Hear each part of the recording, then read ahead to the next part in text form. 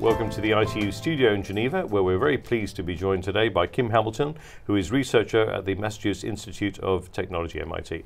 Kim, welcome to the studio. Thanks for having me. Now we're here because we've got the FIGI Security Clinic, which is part of the whole Financial Inclusion Global Initiative, and I wanted to talk to you particularly about a subject which I believe you're quite familiar with. It's called centralized identifiers, and perhaps we could talk about that and what they are and why they are key to identity security. The internet was built without an identity layer, and as a result, it's very hard to know who you're interacting with, making fraud and identity theft very common. So there's an emerging W3C working group called the Decentralized Identifier Working Group, which seeks to address this. So the way that these work, these are globally unique identifiers that, that can be used without reliance on a centralized authority.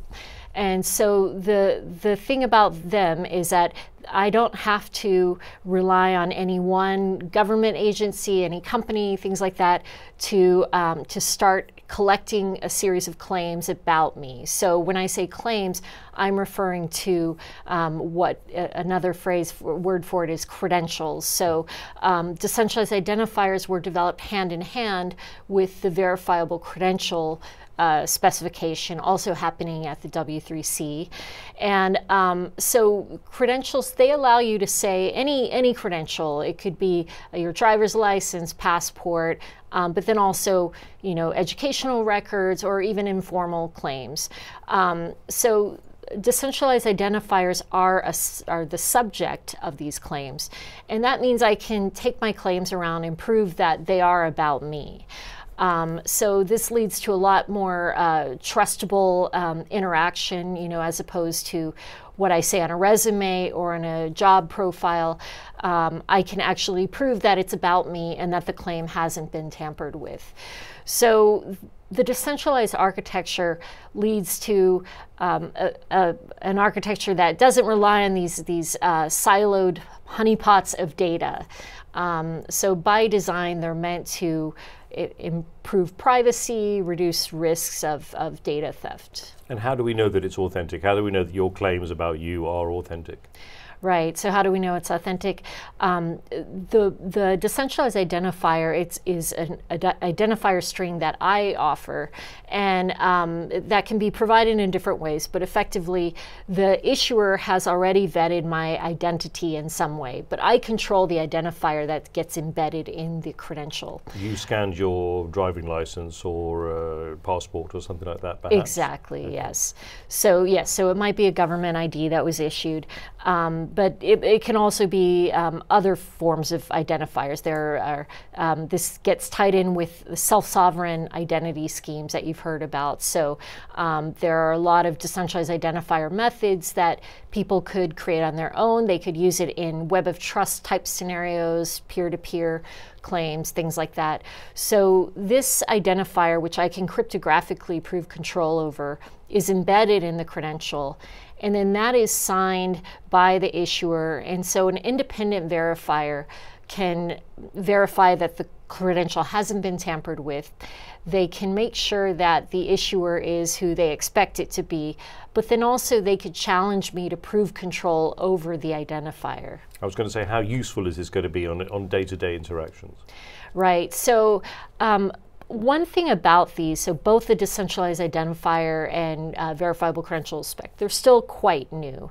And so I think that it's important that we find ways to use them alongside existing authentication methods, such as those described here, specifically FIDO2. So FIDO2 being? FIDO2 is an emerging set of standards that deal with things like WebAuthn, for example. And basically, it's a framework of standards that allow you to, that allow decentralization of authentication material. So instead of using a username and password, I could rely on biometrics, but these never leave the device. So I think that essentially they can be used in ways to bootstrap into off of existing systems that are already used. So one example that I'm fond of in BC, the British Columbia government, there's a group of people that are using decentralized identifiers, verifiable credentials, to improve government processes around, say, business licenses, things like that. So what they've done is they've assigned to each company a decentralized identifier, but then claims about those companies are public. So, for example, one would be a WorkSafe certification. And so that might be something that would be issued to their decentralized identifier. Anyone can inspect and audit it, but then it would make the company eligible for, say, insurance discounts, things like that. So this is all quite new. These are more example scenarios, but I think that relying on, first starting in more more public claims type scenarios, and then as we start building up the technologies for individuals to start using these, we'll start seeing them in our day-to-day life more often. Okay, you talked about the incentives. What about the standards needed for decentralized ID? Yeah, so the standards needed, there's the foundational layers, which are decentralized identifiers and verifiable credentials. Verifiable credentials has gone to recommendation mode at W3C. Decentralized identifiers were developed alongside of it as to be the subject, to be this thing that a subject could prove control over. So those are in a W3C working group now, and the draft specification is underway. The target, I think, for release is about 1.5 years from now. So those are what I call the foundational layers.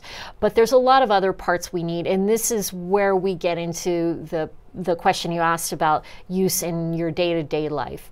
So those are just two kind of flat specifications on their own.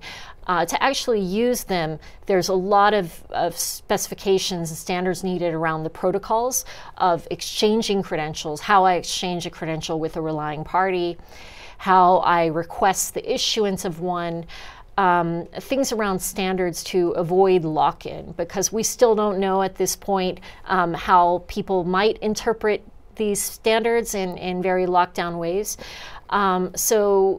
Lastly, there's what I would call not so much standards, but best practices around, things like how do we use these in the most privacy ensuring ways. So for example, decentralized identifiers, the example that you mentioned was a government issued one.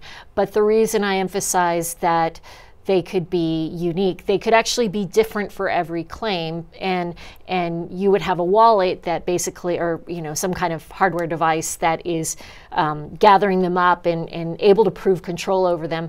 But that helps avoid correlation kinds of attacks. So things like someone in today's world, we have the problem, you have a social security number, and if people know that and they know a few other facts about you, they can try to steal your identity. So decentralized identifiers help approach that in several ways. One is that, okay, if your social security number, the equivalent of it, and we're not saying that we would build social security numbers that way, but if that's embedded in a claim, they can actually, the relying party can actually challenge me to prove control over that.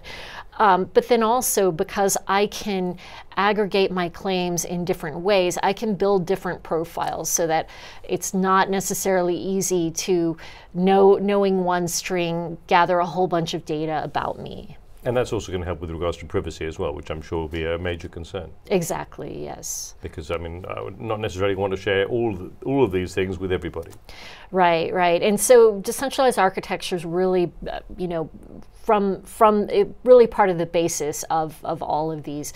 And so the idea that consent, or the recipient, the idea that my consent is built into the exchange of it, I think it's going to fit very well with privacy regulatory frameworks like GDPR. I think that that's basically what we need to help avoid the need to opt in, opt out, or rather there's probably going to emerge over time better ways to capture that as a first-class notion and not rely on companies to, do the right thing. They have to do the right thing. Thank you very much for joining us, Kim, here in the studio and giving us some very valuable insights into what I'm sure is going to be quite a long and winding road to reach the final product there. But I think certainly it sounds like it would be something very valuable for us in the near future anyway. Thank you very much. Thanks for having me. Thanks, Kim.